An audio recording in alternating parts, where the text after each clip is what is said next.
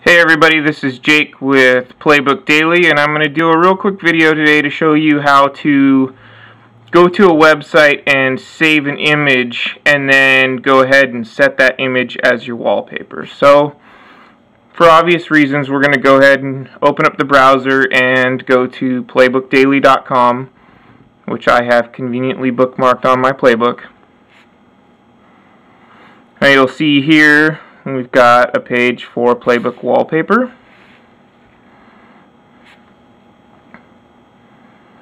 I'm going to scroll down to one that I know I haven't saved yet.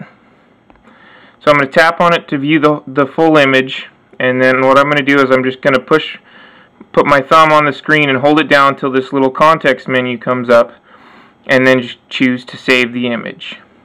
Now, it would automatically comes up to save it to the playbook, but you can also, if you are connected to the BlackBerry bridge, can choose to save it to the phone that you're paired to as well. But I want to save it to my playbook, so I'm going to go ahead and save it now. And then I am going to go back to my home screen and open up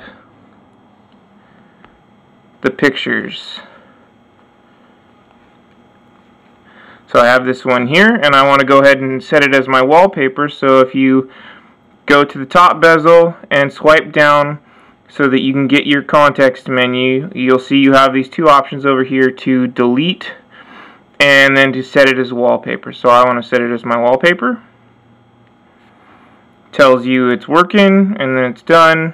So I'm going to go back to my home screen, and you can see that I now have that nice BlackBerry logo as my wallpaper. And that's all there is to it.